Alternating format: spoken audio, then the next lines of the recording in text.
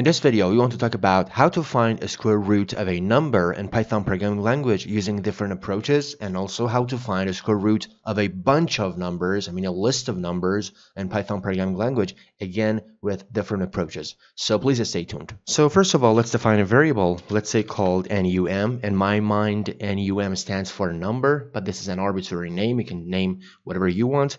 And let's pass 5. And suppose that we want to find the square root of 5. In order to do so, we have different ways and we have different approaches in order to calculate the square root of a number in Python programming language. For example, the first way is to simply type num, which is that number, to the power of 0.5. And that's it. And let's print this. So if I run the code, you can see here's the output. And for example, suppose that you want to calculate the square root of 5.5. And in order to do so, if I run the code again, you can see here's the output.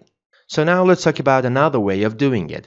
And now we want to use the math module, or let's say package in Python programming language in order to find the square root of a number.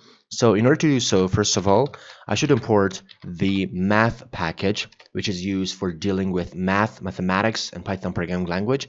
Then I simply type math.sqrt, which stands for square root of a number, and then I pass num, which is our number, and then I simply want to print the results. So if I run the code, we can see here's the output. And for example, if I pass 5 and if I run the code again, you can see here's the output.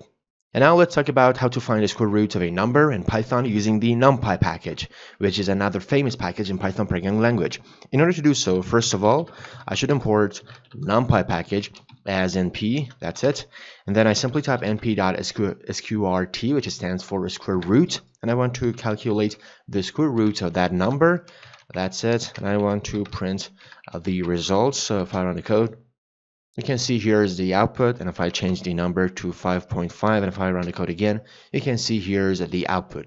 Now let's suppose that instead of one number, we have a bunch of numbers and we want to find a square root of a bunch of numbers, a list of numbers in Python programming language. So suppose that we have a list of numbers, let's say for example 5, 6, 7, 8.6, and for example 9, and we want to calculate the square root of numbers in this list.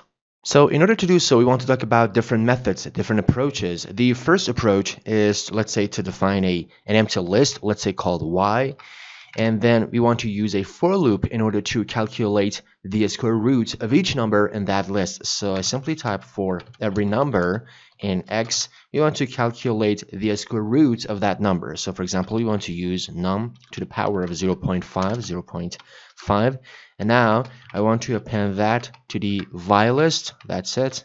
And outside the for loop, I want to print the vi, which is our result. So if I run the code, you can see here's the output, and you can see that these values are the square root of numbers in x. And also remember that instead of using this, you can use the math package as well. So you can import the math package, and then you can simply type math.sqrt, and it should pass number.